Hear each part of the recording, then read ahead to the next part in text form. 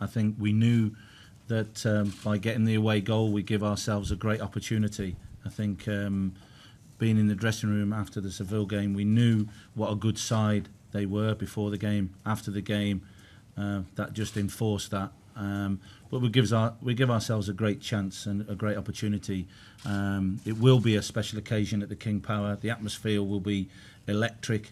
I'm expecting the team to take the momentum from the 2 results, to take the confidence that they've gained from that, and really play on the front foot. And that's not saying that we're going to be open, because we know Seville have got some very, very world-class players. But it makes for a very interesting game because of the away goal.